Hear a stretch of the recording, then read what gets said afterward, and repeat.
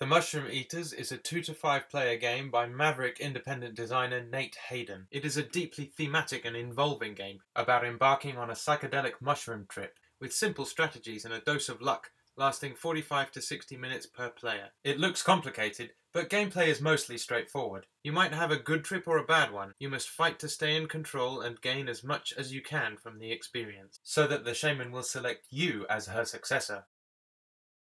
The winner is the player who gained the most experience points. Awakening tokens are worth a point each, face tokens 3 points each, the rare wisdom tokens 2 points each, paradox tokens half a point each, and the player with the most paradox tokens at the end gets a bonus 6 points. Finally, the player with the most personal path cards gets a bonus 3 points. All this is neatly summed up on the reference cards. Place the board on the table showing panels A and B, leaving room to unfold the board as the game progresses. Lay out the nervous system board, focus boards, talking board, environment cards, share cards, personal path cards, awakening tokens, paradox tokens, face tokens, wisdom tokens, and the challenge dice. Separate the mantra tokens by letter and put them in A, B, C, D, E stacks. Each stack should have one less token than there are players. Except in a 2-player game, you still have 2 of each. Put all the action tokens face down in a pile, then take 2 to put on the X's.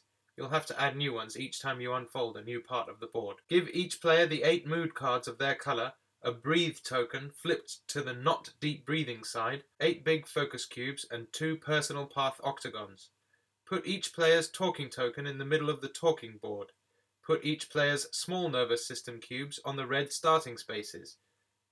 Each player will put 1 focus cube on the hour track in player order and 1 cube on the Shaman drum track in reverse player order. Finally, put the Shaman pawn on the starting space. I have a really cool customized Shaman, and you're ready to start. You can also use the first player marker, the reference cards, and of course the 3D glasses.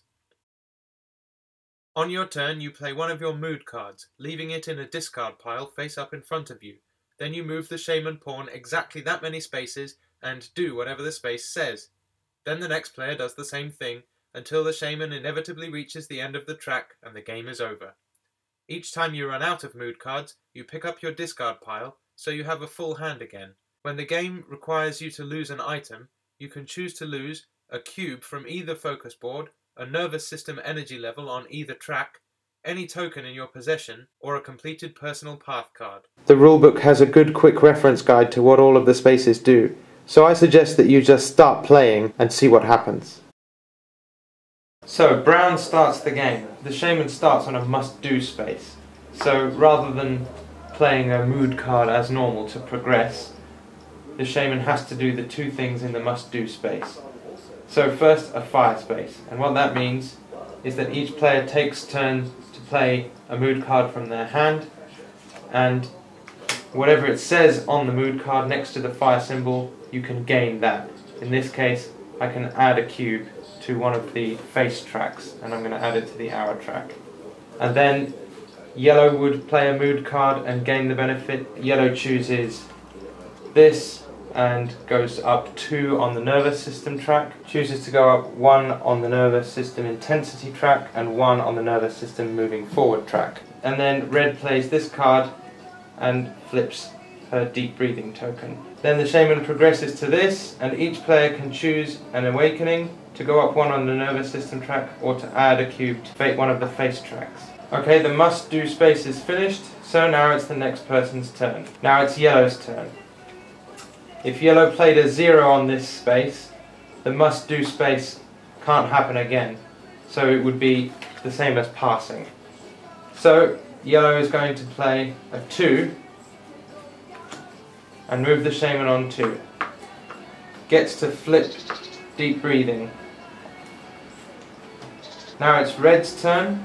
Red is going to play a 1, move forward 1 and get an awakening token. We've already seen that the fire space allows all players to play another mood card and get the benefit from that. Peaceful allows each player to choose either an awakening token to go up on either of the nervous system tracks or to add a cube to either of the focus tracks. The environment space allows you to pick an environment card, and then each player must discard an extra mood card to get the benefit or disbenefit listed, in this case +1 nervous system or any mantra token. This one and the next one have a 1 on them, which means that they only apply to the current player. In this case, you can flip your token to Deep Breathing, or you can take an Awakening token. This means you've got to take a Share card. Only pay attention to the sharing side of the card here. You choose 2 of the items, and you choose another player to get the 3rd item. This one means each player must lose a cube on either of the focus boards. This one means that each player must lose 1 level on either of the nervous system boards. This means each player must lose 1 item. And this means that you can take back a mood card from your discard pile back into your hand. Yellow plays a 2. The Shaman moves 2. And all players are going to experience an intense moment of value 5. First, yellow rolls a dice. So actually the value of this intense moment is 6 rather than 5. Yellow has a nervous system value of 6, so passes the test and gets 1 piece of the Great Paradox. Brown and red both don't have enough to pass the test, so they must lose any 1 item. And then, after an intense moment, everybody goes down 1 on the nervous system track from either side. If you land on the Shaman drum space or the face space, you will test the status of the relevant focus board. When testing the hour track, see who has a majority of focus cubes on the track. That person passes the test and gets a face token. Removes their top cube from the track. Everyone else shuffles up to meet. Same thing with the Shaman drum track. Whoever has the majority wins the test and removes a cube, and if there's a tie, then it's the person at the top and the others move up. Red decides to play a 3. The Shaman would normally move 1, 2, 3 to the environment space, but in this case, red wants to take a personal path. So the Shaman moves 1, and then red uses the second move to go into the personal path with one of his personal path octagons. The Shaman stays there. The 3rd movement point is lost. Red then chooses a personal path card, and he is now on his own personal path. Puts an octagon on the 1st space, and that's the end of his turn for now. No one else can use this personal path now. On the next player's turn, the Shaman will move forward as normal. The effects of where the Shaman lands will only apply to the other players, not the player that's on the personal path. On Red's next turn, instead of moving the Shaman with his mood card, he will move along his own personal path until he reaches the end, which is a must-do space, and then as soon as that action has been resolved, the octagon is cleared away. By that time the Shaman will be far ahead and red rejoins the group. The wisdom space allows you to take a wisdom token. When you land on a mantra space, if you have the relevant mantra token, you can exchange it for the items depicted on that token. If you don't have the relevant token, then you will lose the items on that token. This is the jelly space. After landing on this space for the rest of the game, if players play this special 2 card, they can actually move the Shaman 0 to 3 spaces. Also, after the jelly space, if you look at the back of the reference card, each player, after the jelly space has been reached, can invoke these special powers exactly once during the remainder of the game. Also note the board unfolding icon under the jelly space, which shows you that you need to unfold the next section of board. Finally, the most confusing part of the game, talking. If you land on a talking space, you must take a talking card. And that represents an idea that you've had, that you then tried to communicate to the other players. But in a psychedelic state, it can be difficult to wrap your head around the idea, and even harder to communicate it to other players. So, take a talking card, and that represents the idea that you've had. In this case, a loss of awakening. So let's say it's yellow's turn. Yellow must move towards a loss of awakening on the talking board. In this case, yellow has a choice.